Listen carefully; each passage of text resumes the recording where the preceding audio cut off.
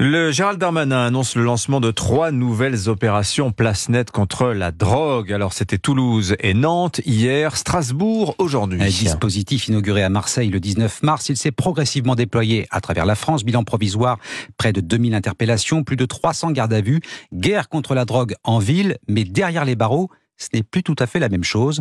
On apprend que le ministère de la Justice envisagerait d'assouplir les sanctions contre les détenus adeptes du trafic de drogue en prison. Jean-Baptiste Marty.